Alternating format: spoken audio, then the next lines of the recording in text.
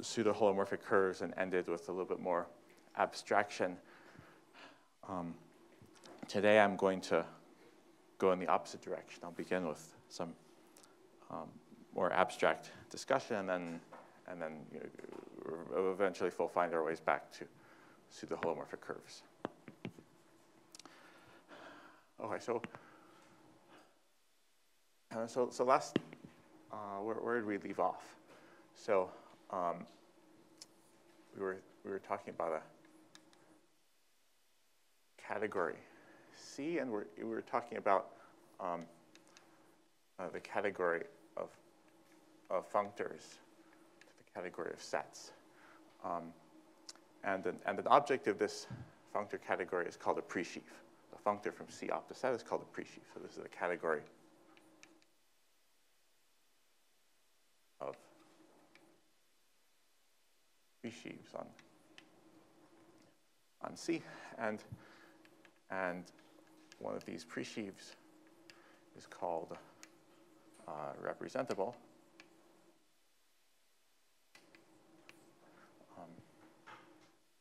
When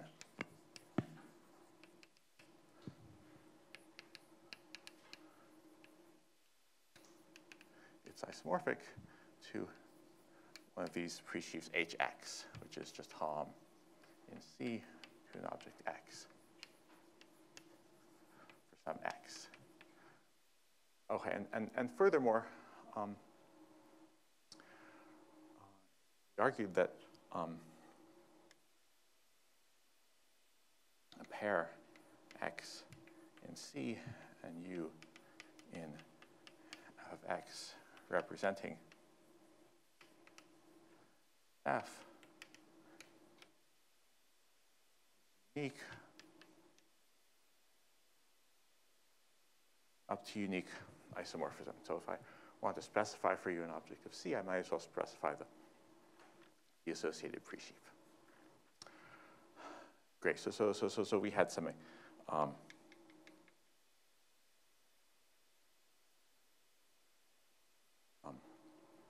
examples, such as the space of continuous maps. The compact open topology, this represents functor. Represents this functor. And this CW complex BO represents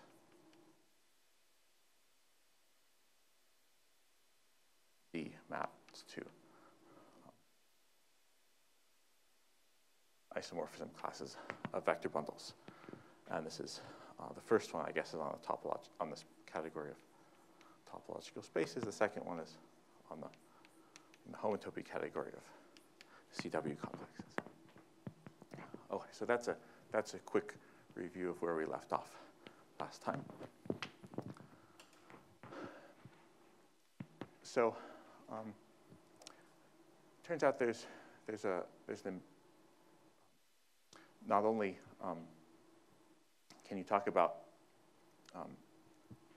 these representable presheaves as individual objects, there's a entire functor from C to presheaves on C. I'm now gonna call it presheaves on C. So that's this category sending X to Hx. And there's a fundamental fact about this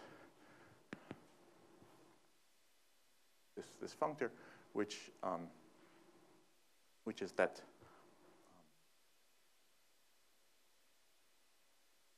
natural bijection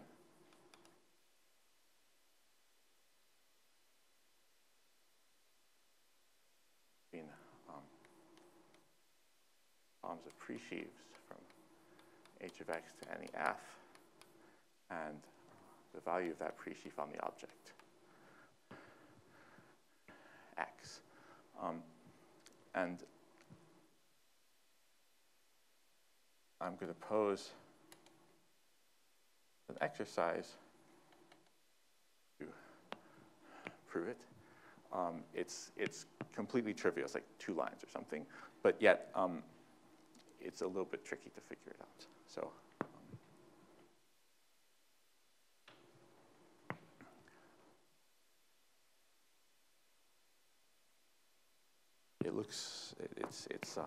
it's tricky to figure out where the content actually is and whether you've proven it or whether you've just written down the tautology. Okay. So in particular,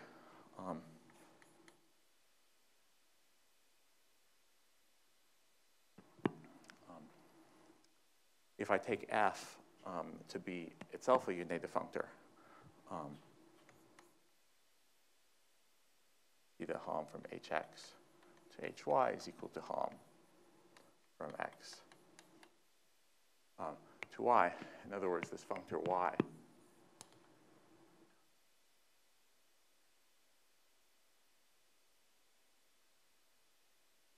called curly y is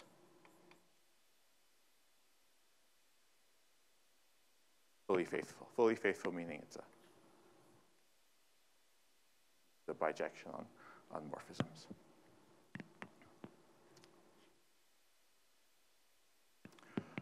Okay, so what that means is that we can view C as a full subcategory of presheaves of C. This is this is a much stronger assertion than this assertion here about the representing a functor, the object representing a functor being unique up to unique isomorphism. So you can think of P of C as consisting of sort of generalized objects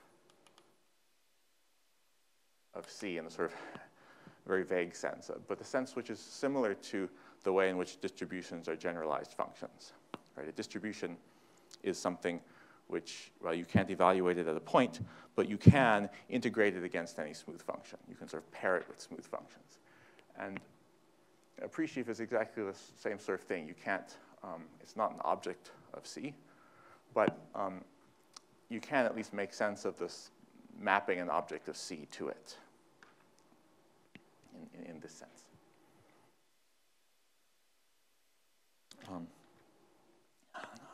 Okay, so just mark, there's a precise version of this statement that C is the free co-completion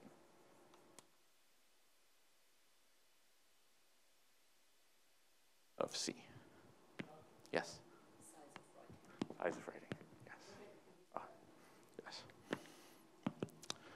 Okay, so I think we're done with that. Questions?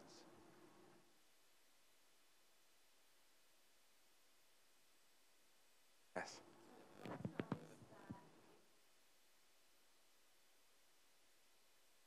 Yeah. So the question is, why is this implication true? Yeah. So I'm just going to take f equal to hy. So f is hy, and hy on x from x to y. Now, I didn't tell you what the map was, and so you might complain that this equality might not be the map induced by the functor, but it is. You can check that.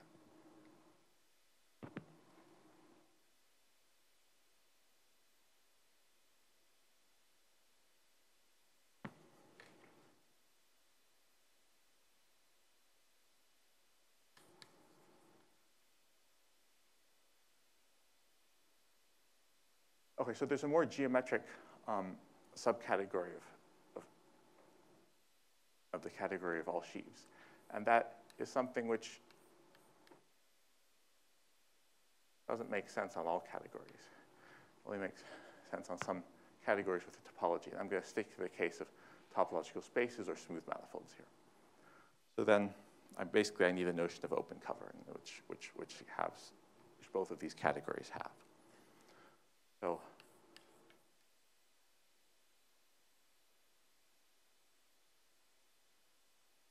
F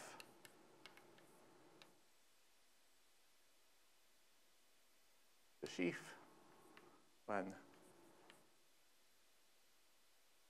for all open covers X is of open sets.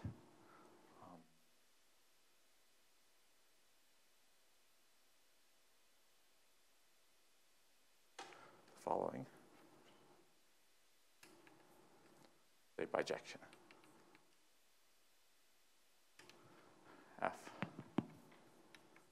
X goes to limit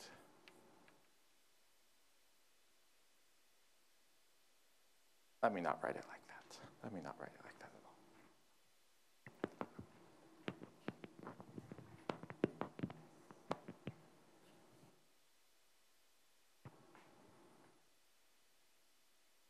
The set of tuples alpha I in f of ui such that when you take their image in f of any overlap, they coincide. So this, what it says intuitively,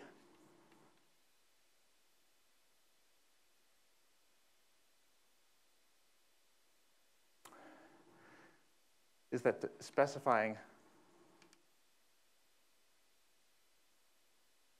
element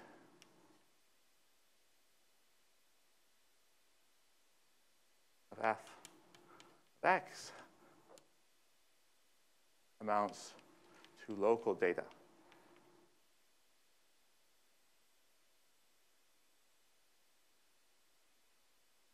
on x. Examples.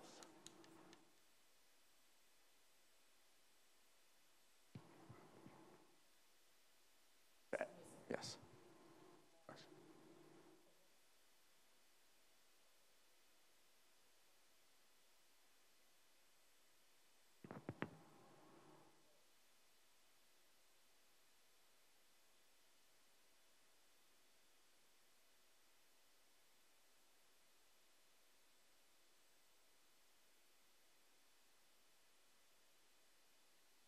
Yes.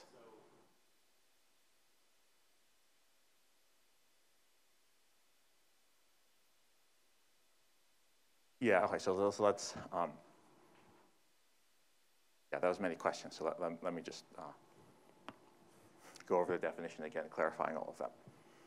Okay, so we're only considering these two categories, okay, for right now.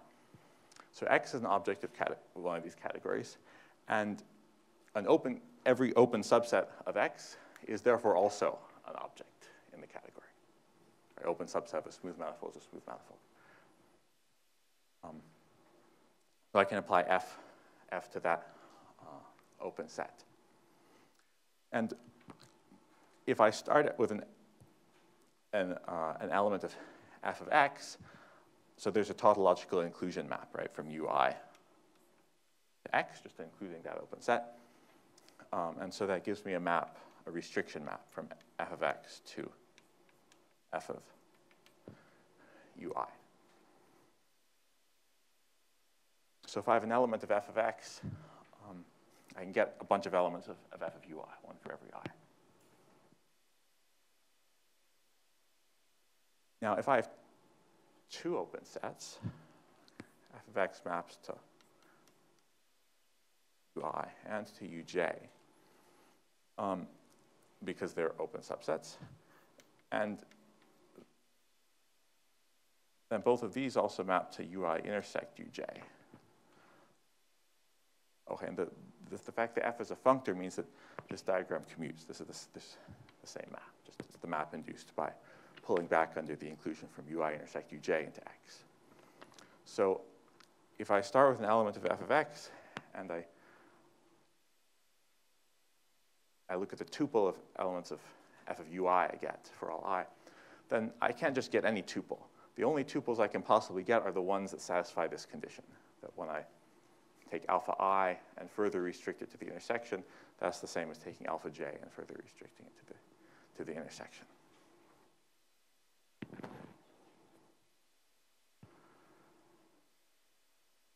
And then I made this sort of imprecise statement that the assertion that this map is an isomorphism should be thought of as saying that, well, to specify an element of f of x amounts to local data on x. I mean, what do we mean by local? Well, I mean, you can specify it on some open sets, and if you have agreement on overlaps, then it extends to your whole space. But I think maybe at this point an example will be clarified. Yes, question?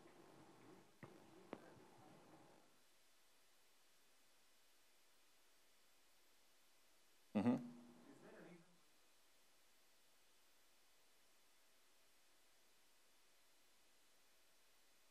Yeah, well, yes, so repeat the question. The question was, the definition of a sheaf that you often first see is a sheaf on a fixed topological space. And if you took this definition and replaced C with the category of open subsets of a fixed topological space, then you would recover that definition. So this is anyway, it's a very similar flavor. It's a different thing. It's the one you want to use if you're talking about sort of representing functors.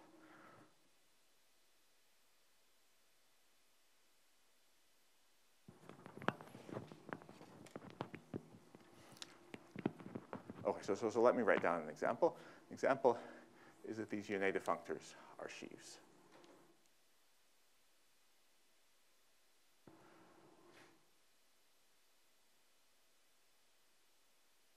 Why is that?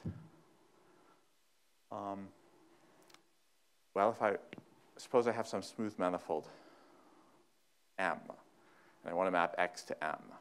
Well, specifying a smooth map from X to M is the same as specifying a smooth map on each UI to M, and with the requirement that they agree on overlaps. There's not much content in that statement. Okay, but there are other things which are sheaves. For example, A and B are smooth manifolds, then Z maps to smooth maps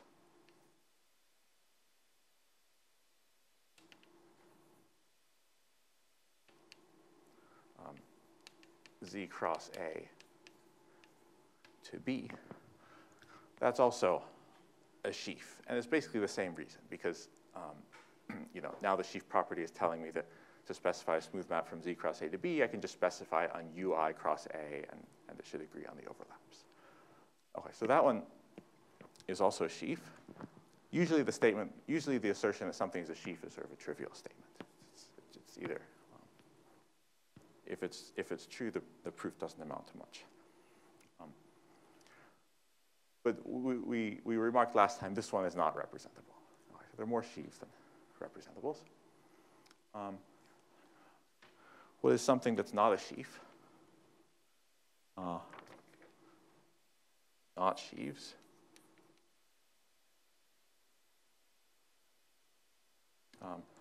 U maps to the set of embeddings of U into Rn.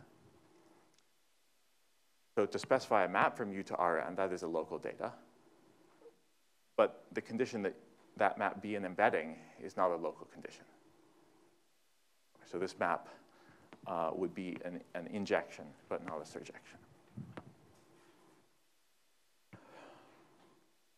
U maps to a set of continuous functions on U cross U. Okay, so that's not a sheaf because it's not local data. If I have a point, P comma Q, and P is different from Q, then that's if this is U and this is U and this is the diagonal of U, and I try to make an open cover of U and look at continuous functions on UI cross UI, that's only going to give me functions over some of these boxes. It's never going to tell me what it does anywhere else.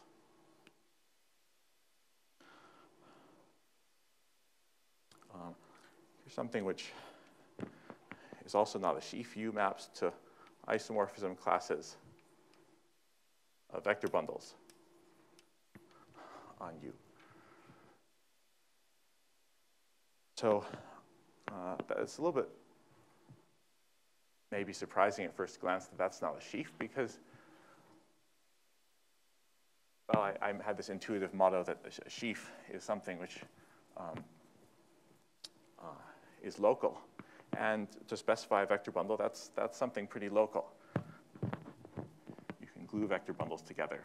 If I give you an open cover and vector bundles on each open set, and you specify isomorphisms between them and a co-cycle condition, you can glue them together to get a global vector bundle. Okay, so the problem is your isomorphism classes. Okay, so why is this not a sheaf? Well, I mean, here's an explicit counterexample, right? Take a circle and cover it with this open set and this open set, and let's look at vector bundles of rank 1. So the intersection is this union that.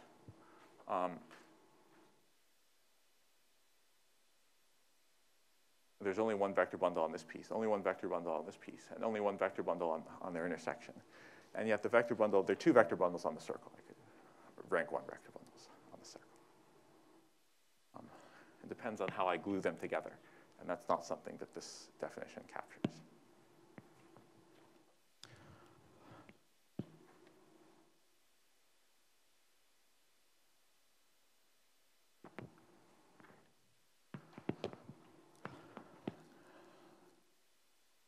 Okay, let's see. Okay. I'm going a little bit out of order from my notes, but I think it makes sense. So,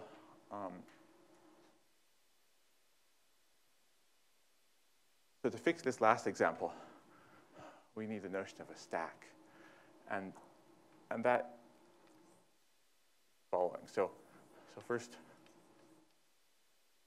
let's define a groupoid.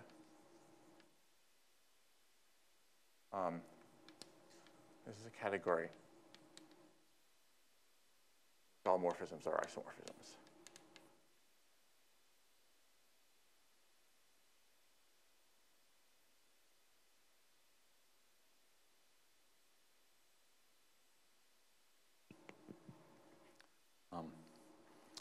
So, if you take any category and just throw away all the morphisms which aren't isomorphisms, you get a groupoid.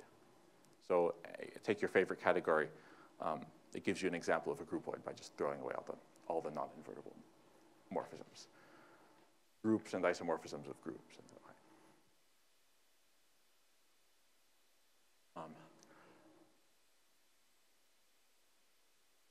So for example, if G is any group, we can look at this BG. This is a groupoid. It's just a single object, and the set of automorphisms of that object is G. That's an example of a groupoid. Another example is X is a topological space, then vector bundles of X and isomorphisms of vector bundles over X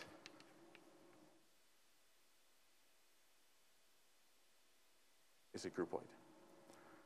So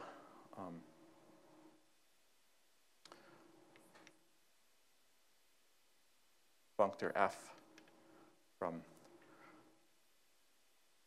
not valued in sets, but instead valued in the category of groupoids,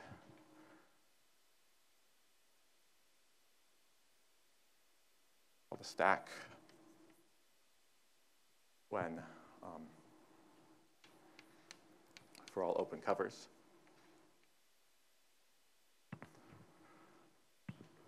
following is an isomorphism.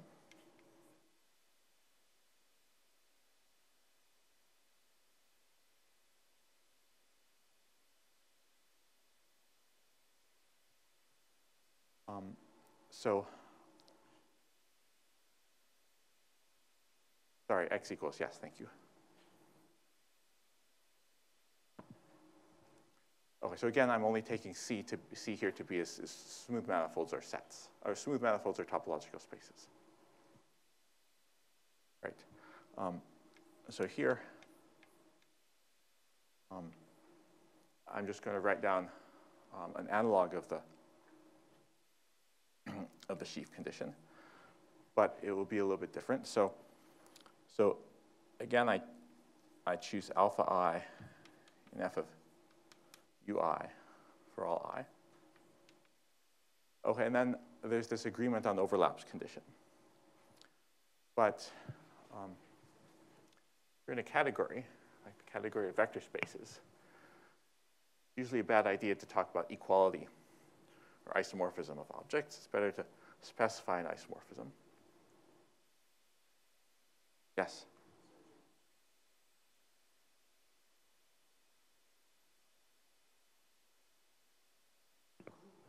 Yes.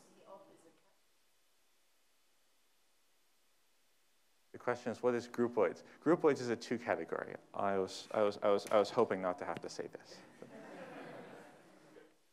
So this is a two category. It's not a category. And so anyway, in a category, the collection of morphisms from X to Y is a set. And in a two category, the collection of morphisms from X to Y is a groupoid. And that means you have to be a little bit more careful about what you mean by associativity of composition.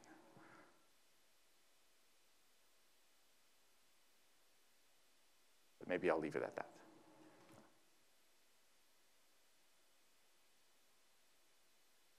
Okay, the question is to repeat. So in a category, Hom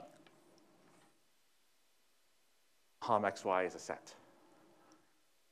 In a two category, XY is a groupoid. One of these things. And replacing it with its set of isomorphism classes is usually not what you want to do.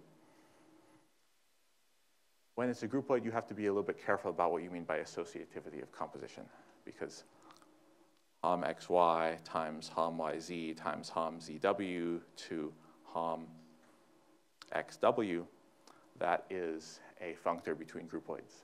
And so you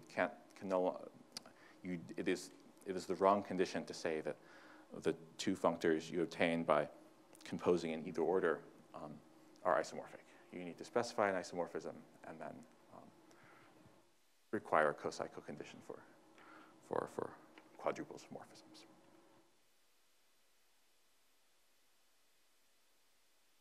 Anyway, despite that extra complication, most of the things you want to ever consider with groupoid with categories, you can just do with two categories. And it works mostly the same. There are a few more diagrams to chase, but that's it. Okay, so maybe I'll continue writing the definition. You take alpha I in f of ui. You can restrict alpha I and alpha j to ui intersect uj. And we no longer want to say that they're isomorphic. They're the same since they're objects of a category. We should specify an isomorphism between them. So that's part of the data here. Beta ij, that's from alpha I restricted to ui intersect uj, to alpha j restricted to ui intersect uj. And well,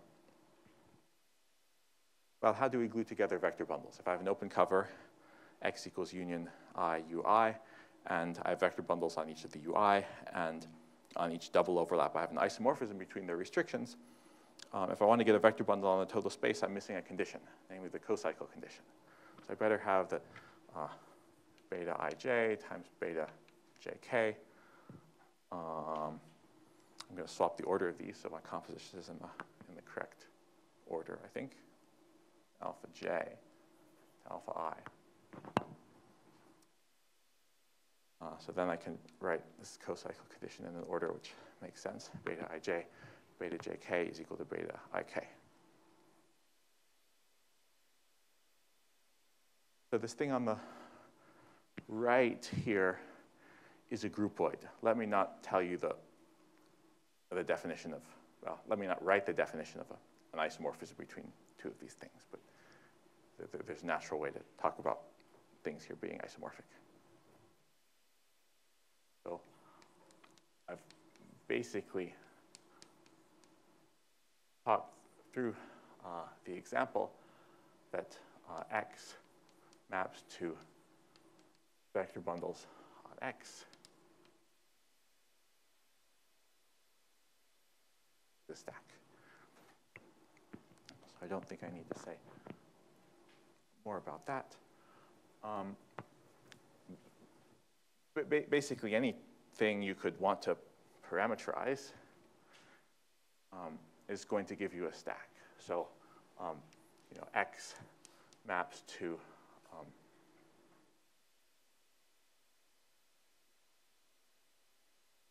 say X is a smooth manifold, then we do things in a smooth category.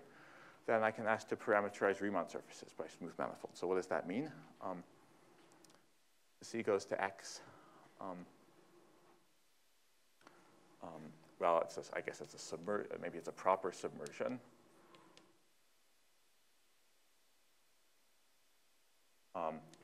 With a fiberwise almost complex structure. Proper submersion with fibers, with two-dimensional fibers.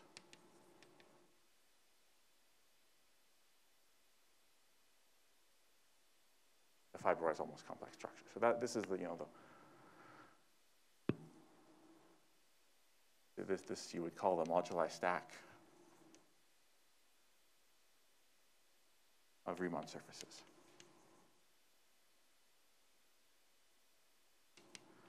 Okay, so the question you should be the first question you ask is it representable?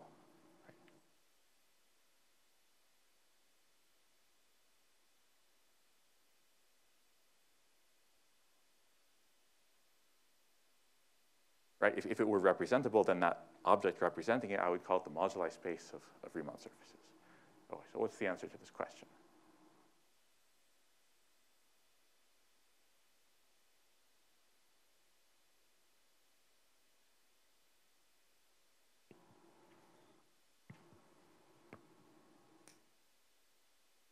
Yes, Paul.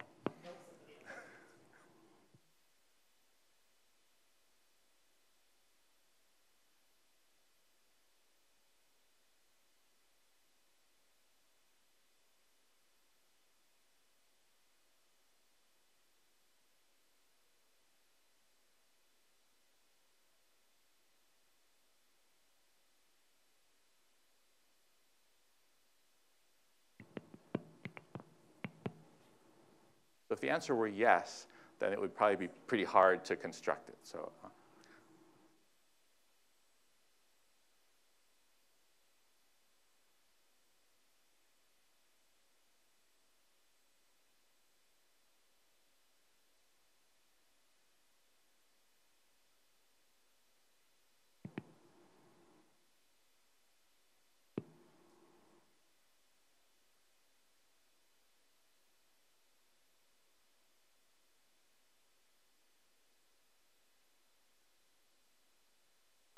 Okay.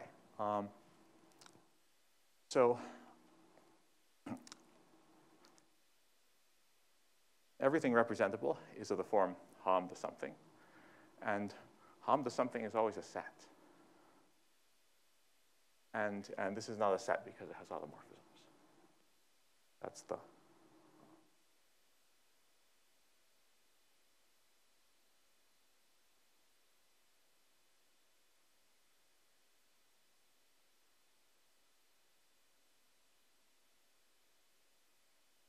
I'll expand on that.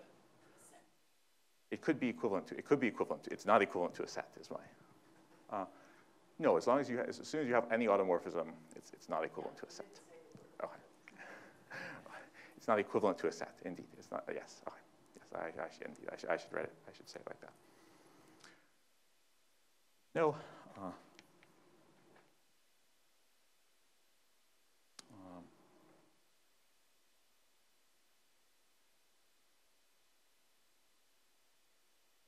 Because say its value on the point is not equivalent to a set.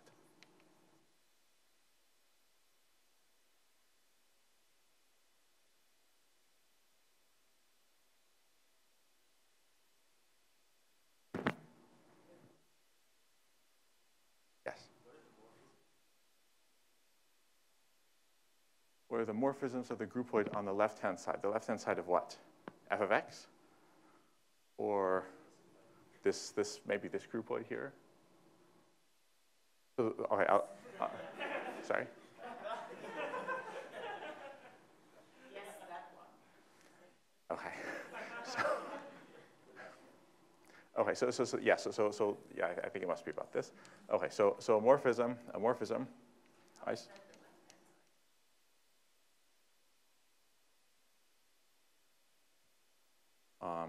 Is a diagram. It's an isomorphism over X. So C to X is some family, and C prime to X is another family, and I give this map. And this map should be an isomorphism, not just any map. It's isomorphism of families over X.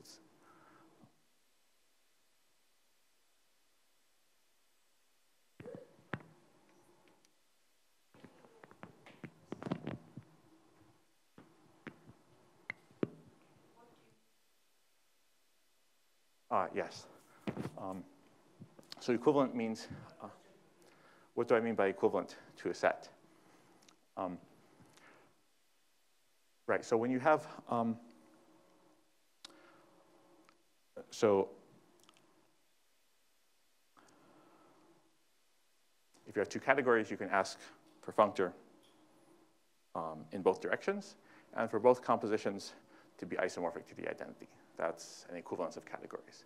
It's called equivalence, not isomorphism.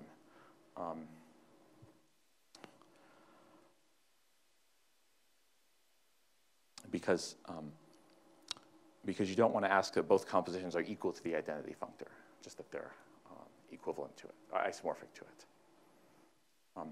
So a set, you can regard it as a groupoid by saying, well, the objects are that set, and there are no morphisms other than the identities of every element.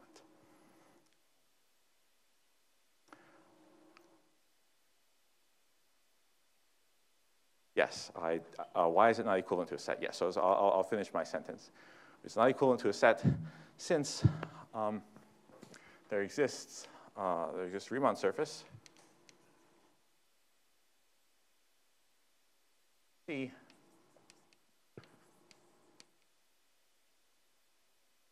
whose automorphism group is not 1. And as soon as you have an object of your groupoid, automorphism, well, it's even if and only if, right? A groupoid is equivalent to a set if and only if the automorphism group of every object is trivial.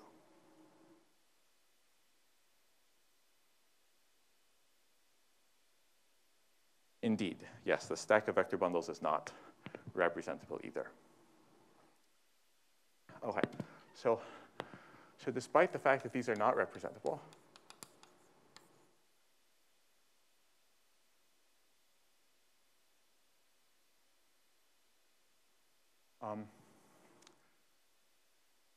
well, how can I say, they are still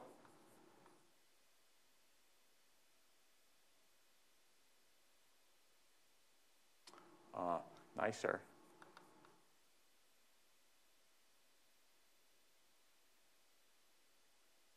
than arbitrary stacks. Well, they're also nicer than arbitrary stacks, but they're even nicer than arbitrary presheaves, I guess.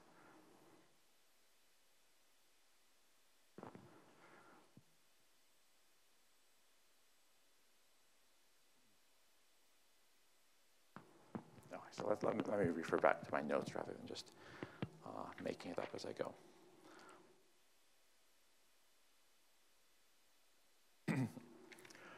So in particular, for example, moduli stack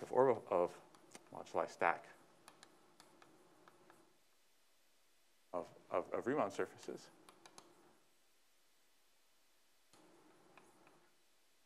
and here,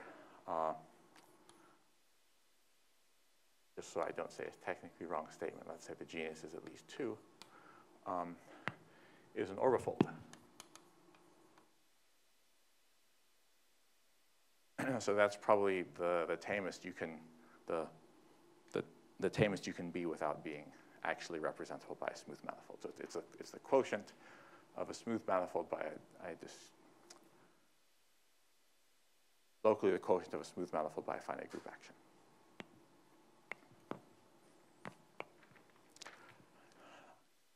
Okay, so let me say what that means.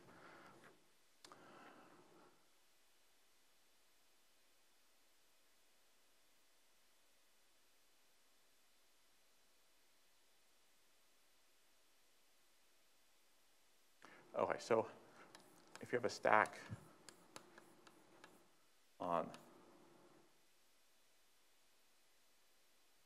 topological spaces,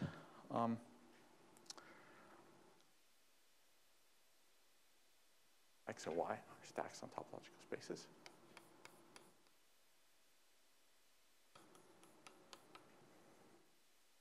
Map X to Y is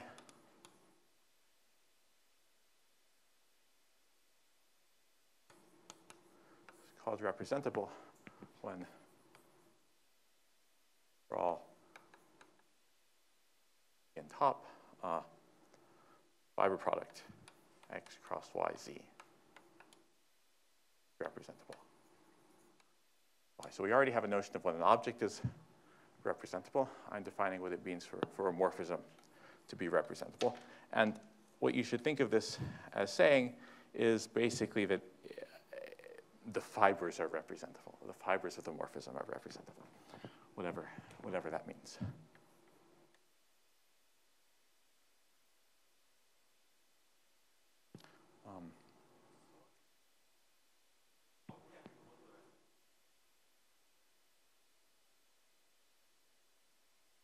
Yeah, so an orbifold is not a manifold, right? So Helms to an orbifold is, the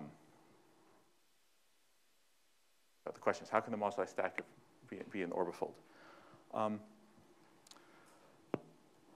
I haven't really defined for you an orbifold, so orbifolds do not form a category. They form a two category. They're one of these. And what that means is that the maps, an orbifold doesn't have a set of points. It has a groupoid of points.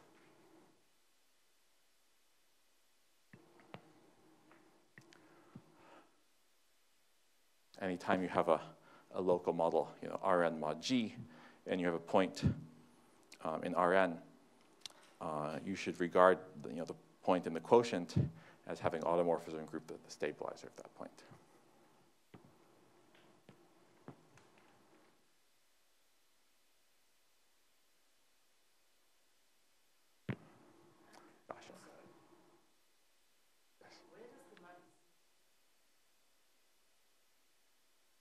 Y for every, yes, so indeed I messed this up. For every in top and every map E to Y.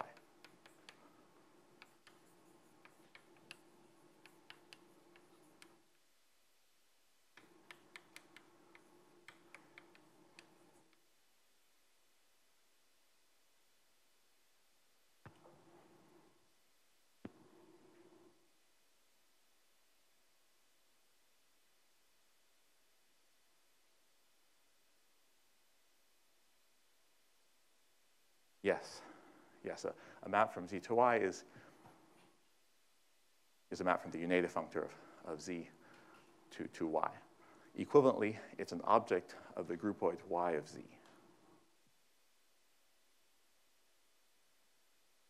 Okay, so more generally, if P any property of morphisms observed under pullback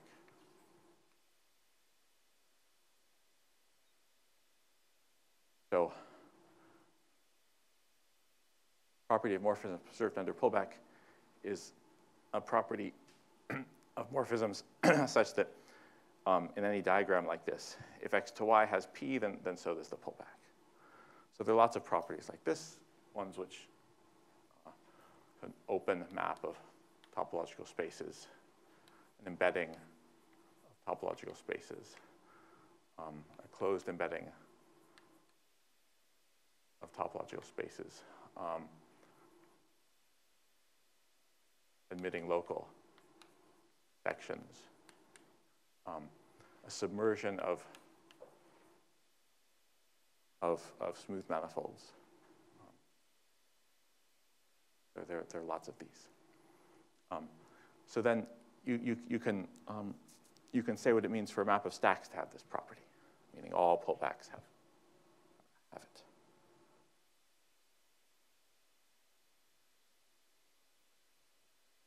Then maybe I'll just a definition. Orbifold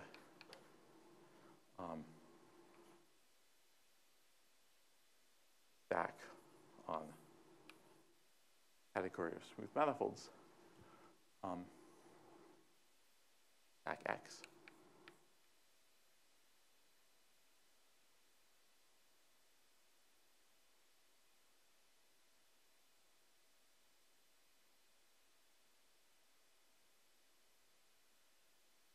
Such that one, there exists a surjective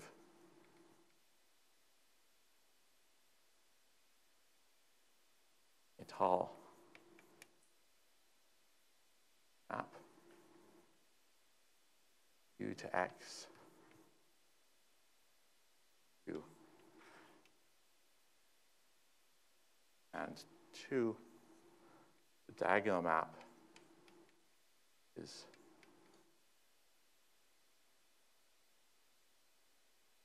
proper.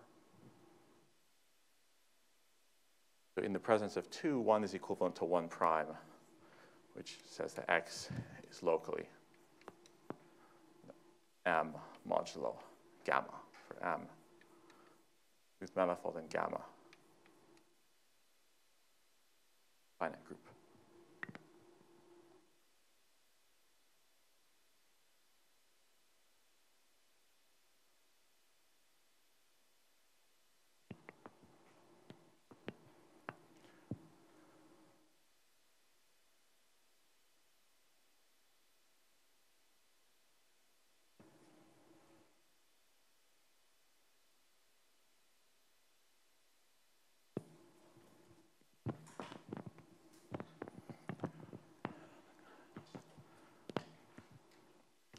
So in some sense, this stack of vector bundles is a union of point modulo DLNR. So this is a quotient in this category of stacks.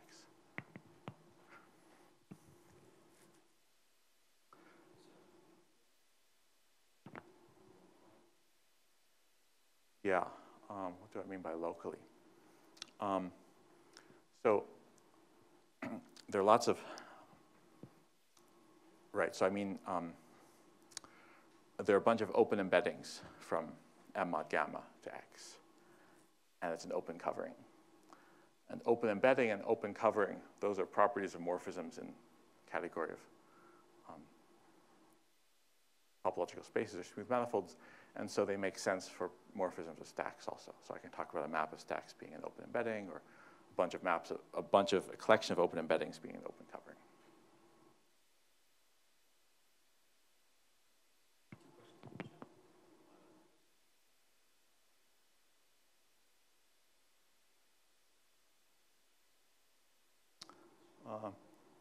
There exists, what was the meaning of one? So there exists a surjectivity null map from some UN, from some smooth manifold U. So étal means local isomorphism.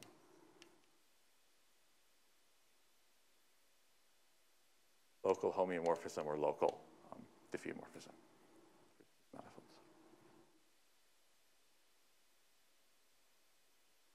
Okay, so there were quite a few more things I wanted to say, but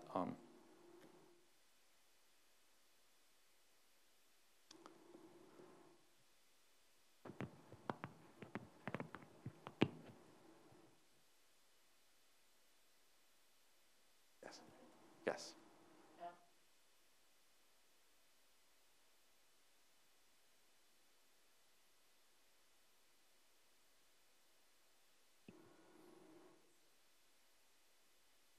Yes.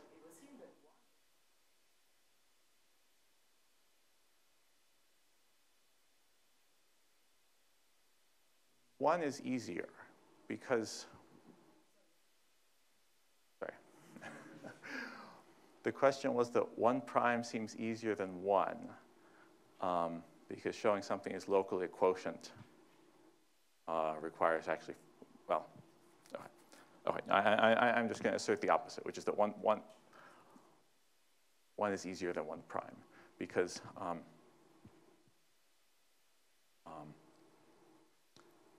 right, if X is union of mi modulo gamma I, then mi to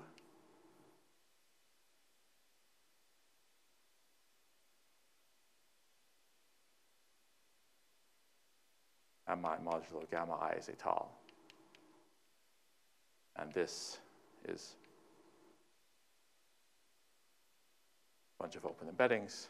In particular, it's étal, so this is étal.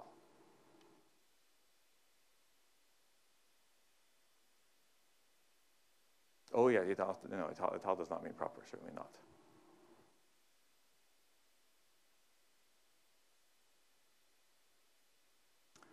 Yeah.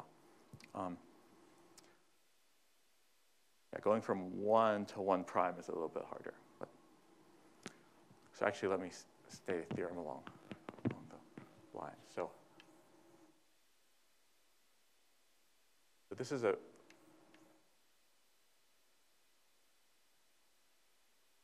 in the last 10 years, theorem of Zhang, which says that if X back on smooth manifolds and it has proper diagonal and there exists a surjective submersion U here represent with X, then an X locally M mod G for smooth manifold and G compact Lie group.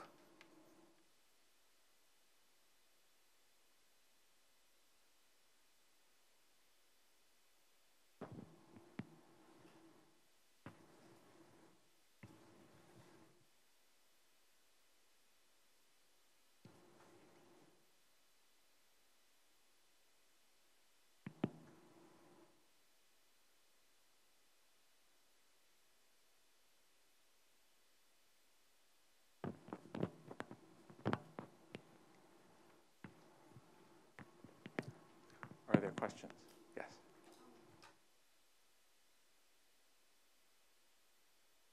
Drop condition 2. Yeah, so what would happen if we dropped condition 2? So condition 2 is analogous to being Hausdorff. So you can get lots of sort of very, very bad things, like you could take the real line with a doubled origin, and then maybe you could sort of try to quotient by the Z2 action exchanging the two origins or something like that. So if you drop 2, then 1 and 1 prime are no longer equivalent. 1 is weaker. Basically, you take any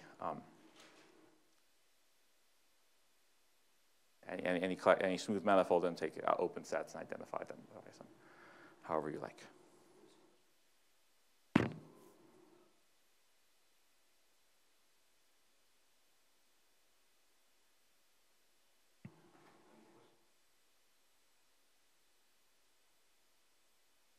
Yes, so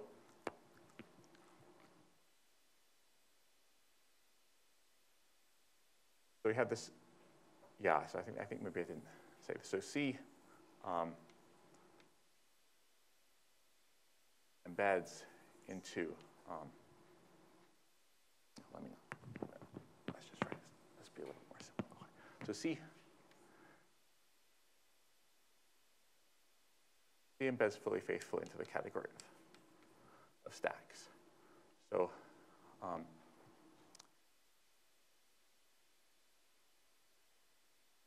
that means there's really no need to distinguish between an element of C and its Yoneda functor here. So this is just, if we're thinking about stacks, then we're working in this category. And if I ever mention an object of C, I really mean its image in here. Not that those things were really any different in the first place, but so if I mean a map from, so if F is a stack, then a map X to F means a map from HX to F. And by Yoneda, that's the same thing as object of F of X.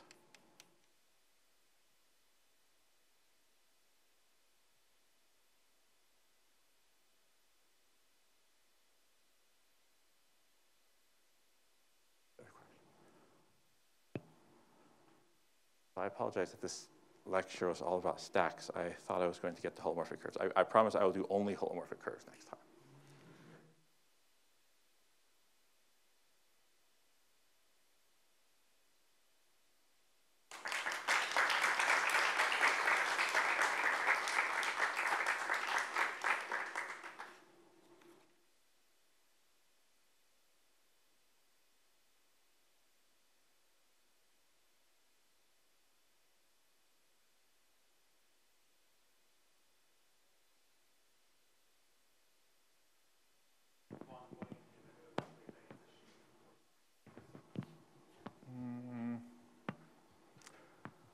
I didn't really hear the last part. Something about image of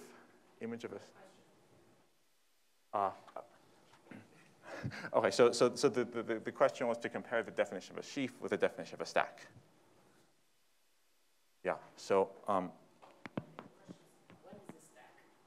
when is a stack a sheaf? That was the question. Yes. Okay. So so sets you should think of as inside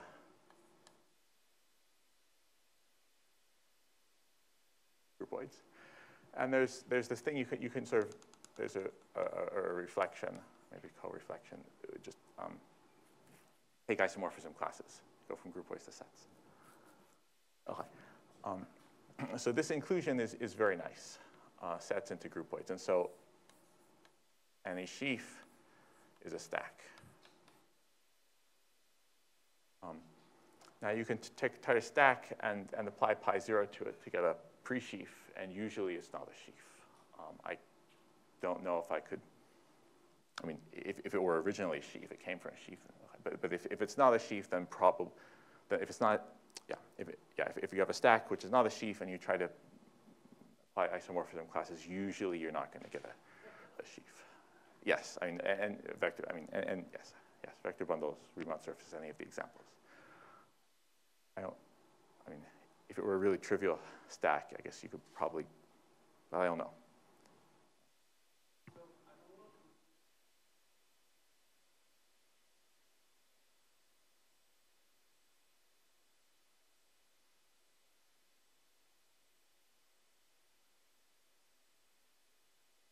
Mm-hmm.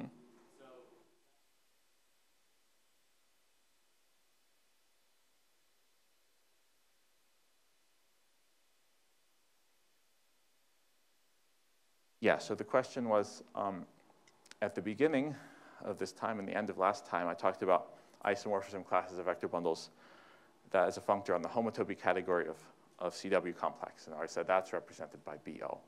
And then today, later I said, well, as vector bundles, that's isomorphism classes. That's not representable as a functor on top. Yeah, so there's no inconsistency since these are different categories. And you can try to take the functor from, say, nice topological spaces to the homotopy category of CW complex and try to prove one is representable based on noting the other is. You'll realize you can't prove it. And by doing so, maybe you'll see why. Yes.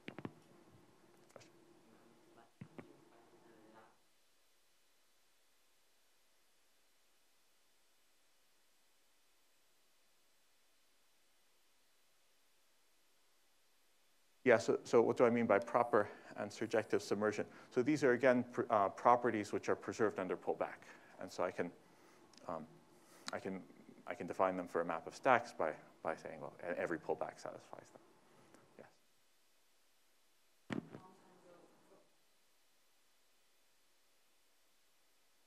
Yes, what do I mean by P of C is the free co-completion of C?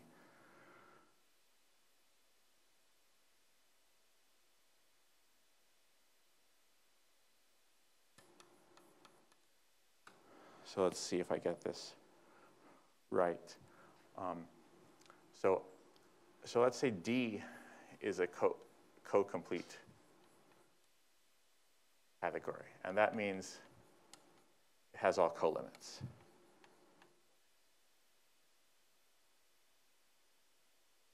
Then I can look at co-continuous functors from P of C. D, co-continuous means preserves all co-limits. And I can restrict it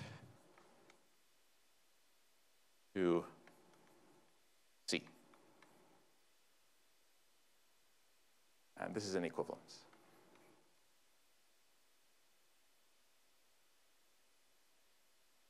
That's what it means that P of C is the free co-completion.